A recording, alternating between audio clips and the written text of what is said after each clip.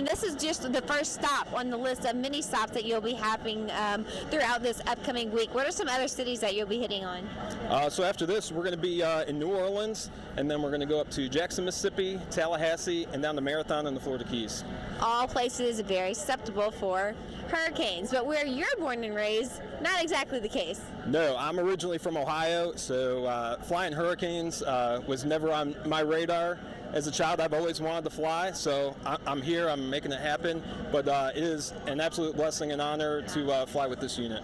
An exciting job, to say the least. But let's go ahead and talk about the importance of the information that you gather out there. How do we use that back in the States?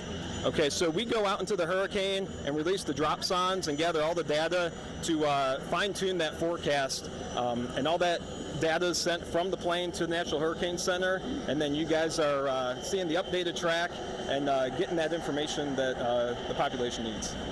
And we were talking about this earlier, the very iconic path that you take in a hurricane. It matters, those points that you have to hit, every single one of them, to get the accurate data. What is that very iconic path?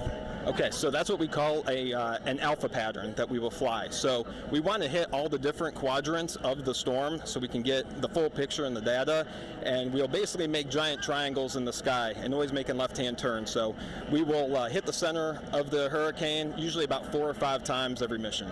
All right, and you drop those little dropsondes, get that information back, and that's what we use to help perfect the forecast for hurricanes to come. Now, let's go ahead and talk about the information that you need to know before you leave the house and come out to this event today. There are signs showing you where to park, how to get here once you arrive to Ellington Airport. It's only going from 12:30 to 4. Take the kids out, take the family out, let them ask the questions, and you need to gather the information that you need to prepare for the upcoming hurricane season. All of this is happening for free, so there's no reason why you shouldn't come out here if you have the time. You're watching CW39 Houston. No wait, weather and traffic. Sharon, back to you.